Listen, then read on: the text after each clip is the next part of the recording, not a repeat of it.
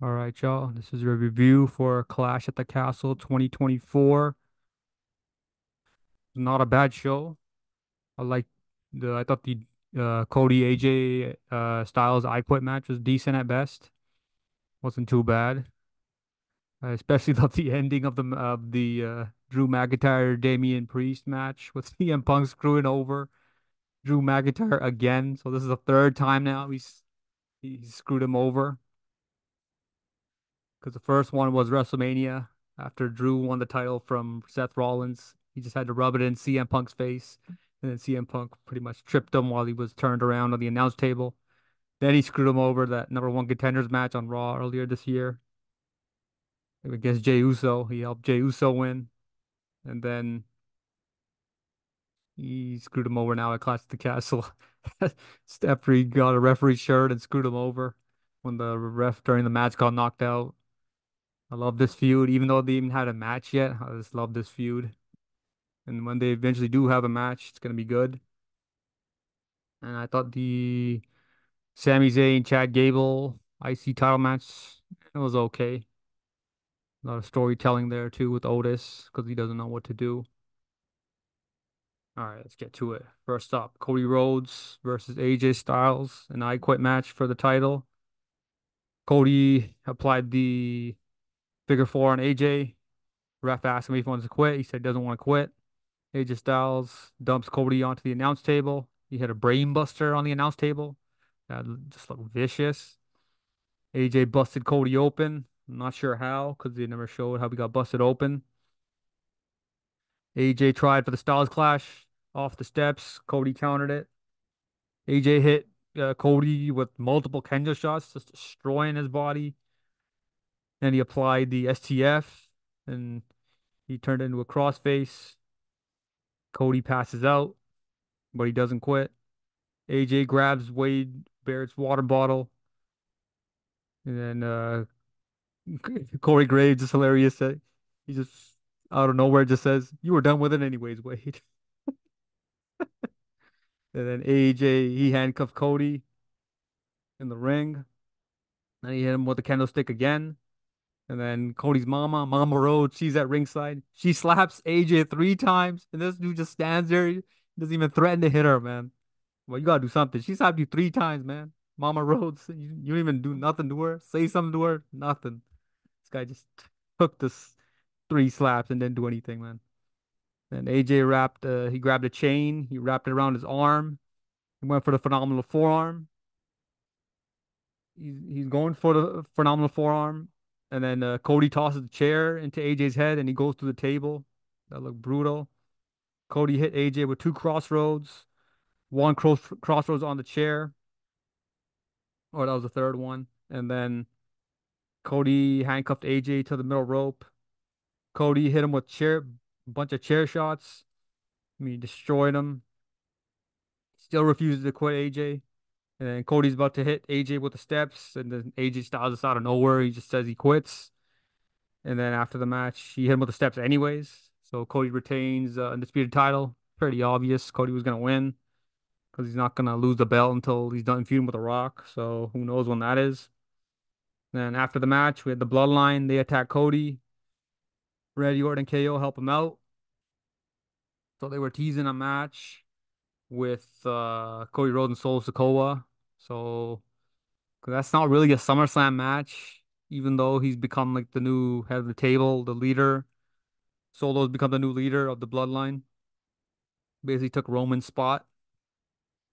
So yeah, I don't think that's really a SummerSlam match or like a big main event match yet, because Solo's not even close to being a main event player. So we'll see what happens with that. All right, next up we had those new women tag champs. Didn't really care for that match. The two Scotland girls won because they're in their hometown. I think one of their family members passed away, so I guess that was just WWE just saying, "Hey, we give you the titles since one of your family members passed away." I guess that's a good thing, I guess. But they probably won't have the belts that long. Like they've barely been on TV. All right, next up we got Sami Zayn versus Chad Gable for the IC title. Sami hit a springboard moonsault on Gable on the outside. Gable hit Sami with the power bomb and a headbutt for a 2 count. Sami hit the half and half suplex. Chad Gable applied the crossface, and then Sami countered it into his own crossface. Gable countered it into an ankle lock, and then Gable grabbed the IC title. He gives it to Maxine. Sami's like on the ropes, like he's already damaged. So this is where Gable distracts the ref. It looks like Maxine's gonna hit Sami, but she swings the belt, but she pretends to hit Sami to make it look like she hit him. And then Chad Gable's going to the outside. He gets in her face. So all this is going on, and then Sami goes for the haluva kick. Chad Gable moves, but Sami doesn't hit Maxine's. Sami like hit the brakes, and then Chad Gable hit the Chaos Theory. That's where he rolls up person and he does the German suplex. He got that for a 2 count. Gable got in Maxine's face. Otis, so he got in her face again, and then this is where Otis steps in and he confronts Gable. Gable hits the double moonsault on Otis and Sami on the outside. Sami counters with an ankle lock on the outside. And then this is where Chad Gable goes into Maxine's legs, like ankle area. And then Otis doesn't know what to do. He's like all conflicted. Oh, should I hit Sami or should I help Maxine? He does the right thing. Otis, he carries Maxine to the back. And then Chad Gable's all pissed off and stuff. And then all this is going on, and Sami hits Chad Gable with the haluva kick for the win. So I like the storytelling they're doing here with Otis.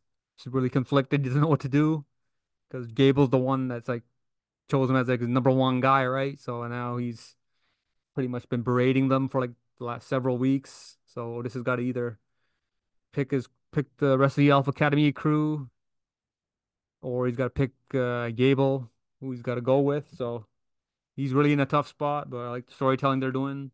But hopefully this feud between Gable and Sami Zayn's over because it's gone on really too long and Gable just keeps on losing and losing.